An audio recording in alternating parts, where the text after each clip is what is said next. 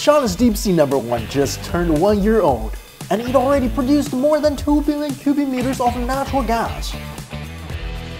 Hello people, Gerald here. Located in the South China Sea, the Deep Sea No.1 is China's first ultra-deepwater gas field.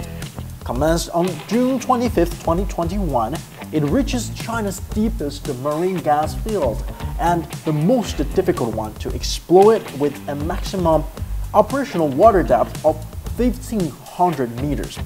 The proven geological reserves of natural gas are exceeding 100 billion cubic meters,